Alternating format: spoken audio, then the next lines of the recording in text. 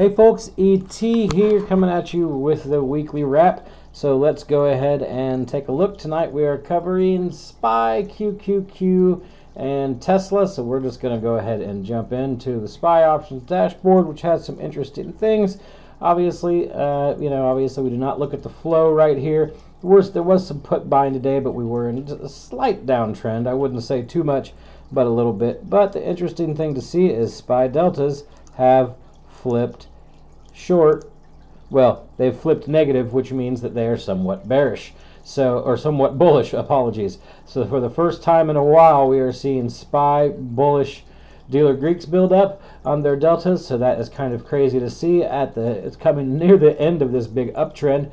So we will see how that plays out, and if perhaps we start to get a bit more of a run up. And we'll look at the levels here in a few minutes, which will help us see where some potential is going. Just taking a quick look at its price distribution going into Monday, pretty bullish. Okay, going into Tuesday the same, pretty bullish. Wednesday once again, sorry, not Monday, Tuesday, Wednesday, Thursday, and this would be Friday, going into 4 days since we have Monday off. So all of these are currently looking fairly bullish. Now I do remember they change throughout the week, so check them each day. So right now a swing long doesn't sound terribly bad, because it is lining up right here with the dealer Greeks, and it is showing price distributions as bullish. Leaning in again into our dealer OI, it is showing for at least Tuesday pretty bullish. Now it does have some bearish signals going into next week after that, but showing for early week, it is showing a fairly bullish position over here. Red bars are bullish. So if we're looking at this, make sure you check this each day, because they do change. So that is pretty interesting to see there. Let's go ahead and grab our what's the end of next week, the 23rd. So let's just go ahead and look a week ahead and see what our gamma looks like going into the 23rd.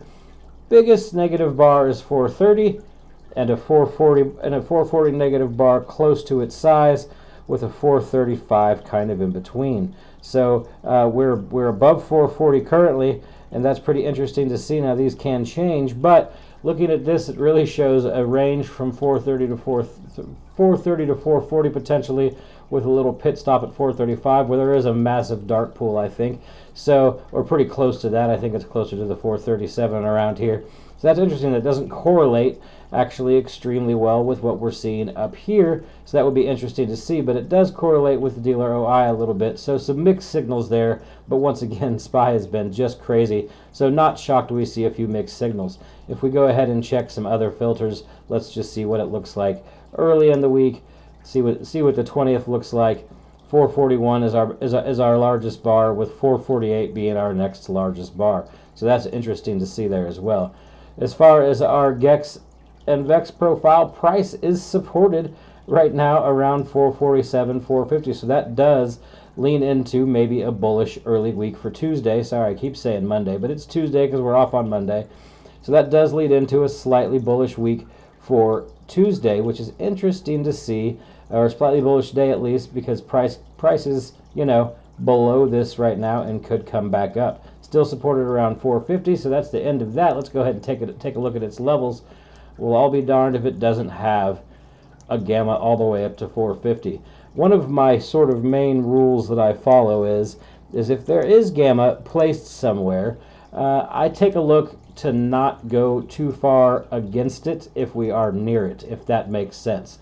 So we're currently sitting at 439 right now. We have price support up to right around here on this 446 gamma level, and we have some gamma up to 450. I'm not saying the market runs there next week, but it is entirely possible for it to get there at some point, and we've seen stranger things happen, because just a month ago I felt like I was saying there's gamma around 440.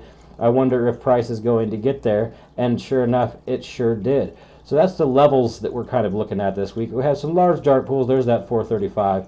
We had a pretty big print today right around here at 442.50, which was sort of the spot that we couldn't pass throughout the day. As we went along, price just continued to pull away from it and head downwards. So that was a pretty interesting day. We didn't move that much, once we opened, we didn't move a whole lot. We got this big candle, a rejection off our 443 gamma, and then we just never really got to revisit anything again. Kind of a tough day with movement-wise, at least on SPY. There were some decent plays in there. I got a couple very small wins, a couple of losses as well, doing a few stupid things and not following my own rules.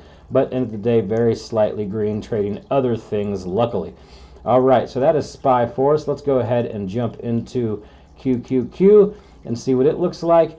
It's starting to thin out put-wise or call-wise. There's not as much flow going on, right? There are still some heavy 360s going into next week, so that's interesting to see. Once again, we don't pay attention to its net flow very much.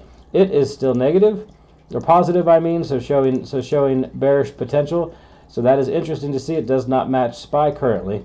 All right, so it still isn't matched up, even though it's been running up a little bit. Going into Tuesday's price distro, showing some positivity though, even though the delta buildup is still showing a little bit of downside. Okay, going into Wednesday and Thursday, so we get into Thursday and it gets a little bit more bearish, but there's still some pretty sizable bullish lines here, and then to end the week. Still looks a little bit choppy, a little bit rangy if there, but it looks to be more bullish than bearish in that. Checking out its dealer OI going into Monday, it's slightly bearish. Going into Tuesday, slightly bearish. Wednesday, slightly bearish. Thursday and Friday are slightly bullish. So that doesn't necessarily match up with everything, but it does match up with the price distro just a little bit, as we saw a little bit of choppiness and slight bearish positions. Going into next week's the end of week's expiry for Friday, let's just go ahead and see where our gamma is. Largest gamma is still sitting at 360. All right, that's pretty interesting to see, as 360 is around the place where price is supported. So what this would lead me to believe, with some negative deltas and some slightly bearish dealer OI and some price distribution that seemed mixed, anything too far over 360, maybe a short. Maybe a swing short for me. I don't know. I'd have to really look into it. Let's go ahead and look at Tuesday just to see what the opening of the week looks like, to see if there's too much change there. Still about 360, with our next biggest negative bar being at 371. Let's go ahead and take a look at its levels. It is capped out around 375, which is still a nice $9 move from there. So it's interesting to see. We're seeing a lot of mixed signals on some of these tickers. It once again had a day just exactly like SPY, just about had a nice little pop to start the day, and then it just started to slowly go down, but didn't move a whole actual lot unless you caught the actual top there. It's still got some big moves down, just like SPY does, as you can see. And what's crazy is this 360 here, just sitting here. There's so much positive gamma here that it could repel from, right? So if it hits here, it could repel, hits here, it could repel. It could also, if it gets below, repel downwards. But I think a binary event is going to have to take us there, or maybe no event at all, and the market just crashes a little bit or goes down quite a bit over a few day period to cool off. So that's QQQ. Let me point out real quick that SPY, there are so many gamma levels on the way down, so much support, if you will, but there are some pretty sizable ghost zones going down, and then the biggest one is from 415 currently all the way down to 400. So I'm not saying price goes there.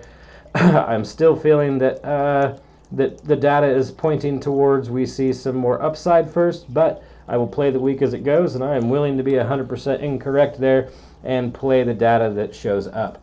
Okay, so let's move into our last one for the day before we do our Monday night video for the week ahead, which will be some random tickers. Tesla. Been an absolute juggernaut lately. If you are in the trading Discord, I did alert some calls here for mid-July into 300, which I am still mostly in. I scaled some at 50%. We caught a really good position and some really good timing there.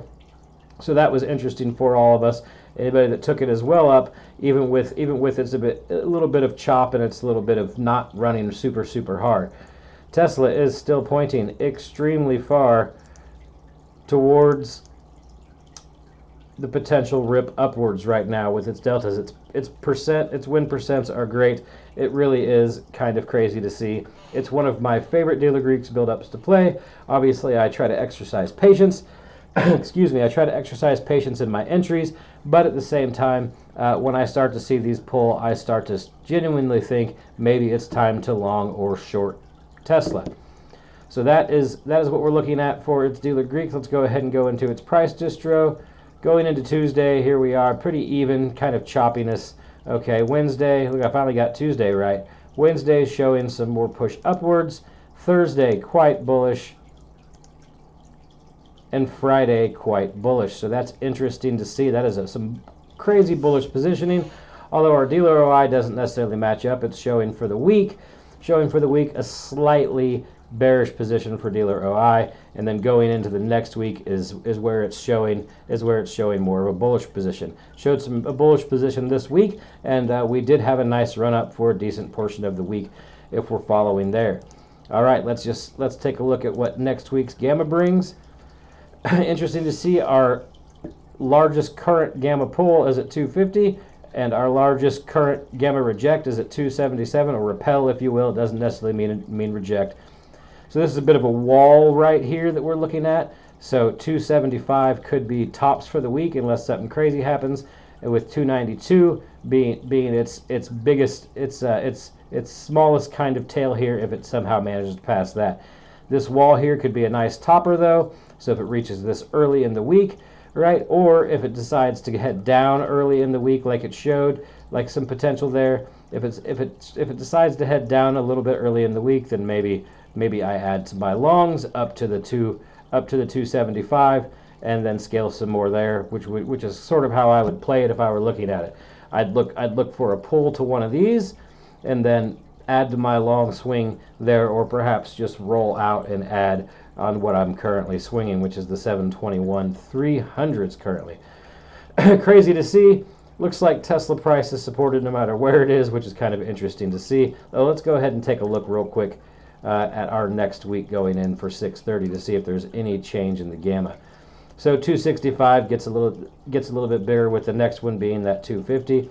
As you can see, these gamma walls here shrink a little bit going into that week, and we start to see some bigger bars towards that 300. And let's just go ahead, because I'll show you how I do it and how I start to plan out these swings as I just start to check to see where these things are and where those walls are. So this one's really just about the same as next week's. Doesn't show a whole lot of movement. It's got a decent pull to 265, 270, and then another gamma wall here at 300 if it decides to run up there. Just a slight one, with its biggest negative being to 230 if some things change. We'll just go out one more week to see, and as you can see, we still see a 225 biggest pull there, and then my goodness, the next one is 290, which is where I'd really like to see it go to finish my cons. Once again, price is supported pretty well. Let's take a look at its levels really quick. Okay, and we'll just go ahead and take a look and see. It's just resting here at this 260. A lot of positive levels. Negative levels up towards the upside. I really like to see these big ghost zones. These breaks, if they can get above and consolidate a little bit. If we can get above and consolidate and then repel upwards, same with this, right? That's a $3 one. And then what's crazy to see is its current ghost zone, if it passes 275, is all the way to that 300 magnet that I am eyeing. So that is how I'm playing this. We got in early, probably about $25 to $30 ago. So that is a pretty helpful move. So those things are going well contract-wise. And we still have a month on them for everybody that was in the trading Discord. I do have a channel in there, and I talk about my trades. Not every single one is a winner, but there are occasional ones. That I throw out that happen to be that way. All right, so that is Tesla for you. Now I want to kind of go into something real quick, just a tip at the end, and I tweeted about this earlier in the week. Live options flow. Okay, so first things first, if you look up here in this, you can go ahead and subtract anything you don't want to see. I always remove Tesla and NVIDIA. They get too much heat. They are constantly being bought, and it just absolutely litters my feed with things. But what I do is I like to click bought above ask, volume over I, and non-ETF. Sometimes I'll hit non-spreads, just depend on how I feel. and then I will just kind of go through and I will see what is happening and what I see that might interest me. What I'm usually looking for is some fairly sizable. You get these orange or yellow numbers, and I start to look into these, and I will just start to pull. I will start to pull up their charts. I'll pull up their deltas. Right, quick research to see if there's anything interesting on them. Right, I don't even know what this ticker is, but somebody bought some short-term stuff today, which is kind of crazy. So that might be a little bit of a hedge or maybe a dividend thing going on. This one here was interesting an awful lot for CHPT. So I'm not sure what that's looking about, but this is where I start to form some thesis on some plays. There was a pretty good GE call flow earlier that I followed through on. There was a meta one actually that hurt me. There were some meta puts early that I followed, and I should not have. I got stopped out almost immediately. So no, but I did not do any research. I did not look at much. I just kind of blindly bought, which is against my rules. Luckily, I was super light, and it was a lotto, but that lotto hit a 20% loss almost immediately. But with these is where I start to look and I start to draw out levels and do things, and I think that's an interesting thing that some people kind of sleep on. There's Crocs. If you've ever been to our live stream, somebody's always asking about that thing.